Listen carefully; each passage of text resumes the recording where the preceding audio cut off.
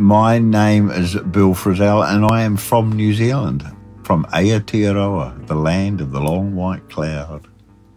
To me, the Tiki's a classic New Zealand little character. I think primarily they were above the doorway to the meeting house at a pa. The pa is the village, and they kept away bad spirits. So they were good things.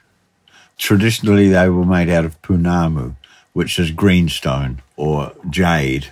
In fact, I've got a piece of greenstone. It's not carved as a tiki, and I think it was even blessed by a local chief before they gave it to me. So it was really imbibed with good vibes. That was my father speaking about when he lived in New Zealand as a young boy. And I'm his daughter, Amber Frizzell. We have a fridge magnet that's of a Hei Tiki, which is a New Zealand symbol that originated from the Maoris. I have it in my hands right now. It's small, it's beautiful, deep green, and it's carved to resemble a human form. The Hei Tikis are not always gender specific. They're usually either genderless or sometimes female, and this is generally to do with the idea that they are associated with fertility.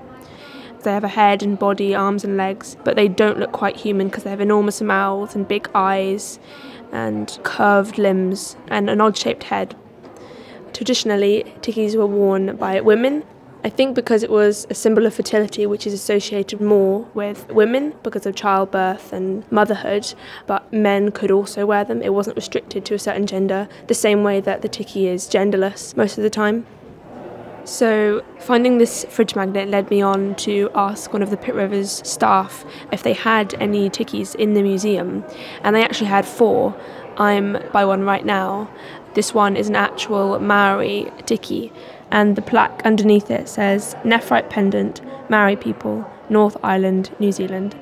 Such pendants, known as Hei Tiki, were treasured heirlooms, increasing in power or mana over time. This Hei Tiki is said to have been in the family of Te Pahu for 400 years. It's quite a bit larger than the one I have in my hand, and it has a rope connected to it because tikis were often hung around the neck. The prefix hei is loosely translated as to hang around the neck or to wear.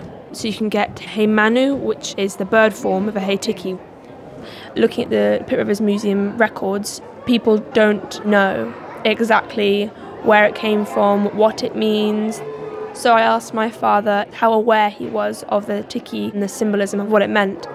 My father isn't Maori, he's white, but he was born in New Zealand, so he was constantly aware of the symbol around him as he was growing up. They were everywhere. Little plastic ones, they'd hand them out. There was ice creams that had tikis on them. The white man appropriated that image and just used it everywhere. My brother had an exhibition in New Zealand where he painted tikis in different art forms. He did a Picasso one and a Gauguin and all these, and it caused such a furore because there was a Pākehā white man messing around with this classic Māori iconic character, and they closed the exhibition down. It caused such a cultural furore. It really touched a nerve. It's in that New Zealand history book I've got. It caused such a stir. It was seen as something that was not appropriate because this sacred symbol had been taken by a white man and distorted and changed into something that it shouldn't have been. After I interviewed my father, he took down something from the shelf that I'd always seen but never really seen. It'd just been there. It's a beautiful hand-carved wooden tiki in an odd sort of style. It's longer and the man or woman is playing a flute. It was gifted to him, which is traditional. And similar to the tikis, it has beautiful, beautiful eyes. After my findings, I feel a lot more connected to my history and the history I share with my dad and my sister. And it sparked interest in me to find the differences between artefacts that are indigenous and things that people who have colonised an area have taken and used in inspiration, and if that's appropriate or not.